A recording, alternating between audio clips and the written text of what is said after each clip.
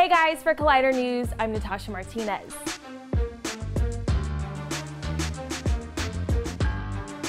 The first Avengers Infinity War movie isn't due in theaters until May 4th, 2018, but Josh Brolin has read the script, and during an interview with MoviePhone, he revealed what he thought about it. The interview is for the DVD and Blu-ray release of Hail Caesar, so Brolin spoke at length about his role in that. But here's what he said when the outlet switched gears and asked him about his anticipation and excitement about Thanos being a main character rather than just a cameo appearance. I sat at a table and I listened to the story from beginning to end, which was, sometimes you go around and you go, oh, it's a great movie, or this is a great experience, and you kind of know that it's not. This is the opposite. I've gotten more publicity playing Thanos, even though I haven't done it yet, than all other movies combined.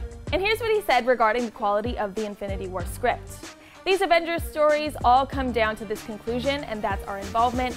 Basically, my character against everybody. And it's really fun what they've chosen to do with the story. I think it's brilliant personally. I was blown away and had goose pimples pretty much 50% of the time that I was listening to what was going on, and pretty amazed that I'm going to be involved in it, so it's a big thing that's coming up.